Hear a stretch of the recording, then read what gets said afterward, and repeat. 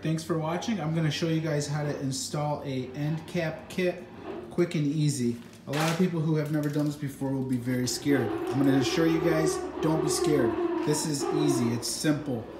You don't got to pay hundreds of dollars for somebody to come here and do this. Alright, what you're going to need is a heat gun.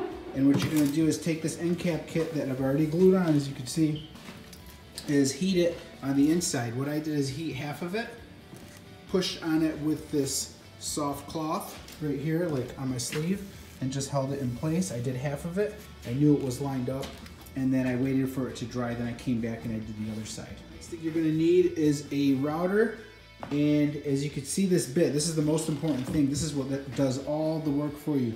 You don't have to sit here and panic like you can't do it. There is a bearing here on this router bit, and it's flush with this piece right here. That's the most important thing. That's the way you cut it. So as you can see, when I turn around here, and I got one hand, and I'd love to show you guys how this is done, and I'll see what I could do. But you take your router bit, and when that's flush with that, it just grinds right away, and that's what we're gonna do. Let me try to record this with my hand.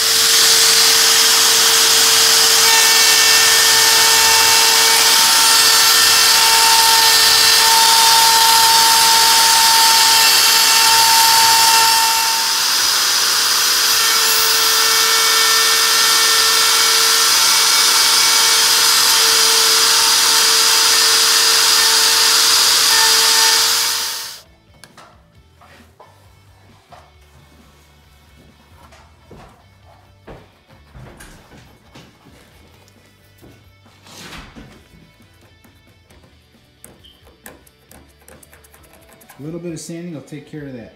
It's just excess pieces of wood. So thanks for watching. Give me a thumbs up.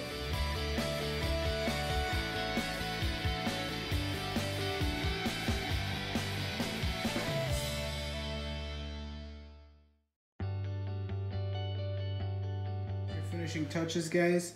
See that little bit of not chipping. What do you call it? Glue. It's glue. Just sand these up. A little bit more glue there.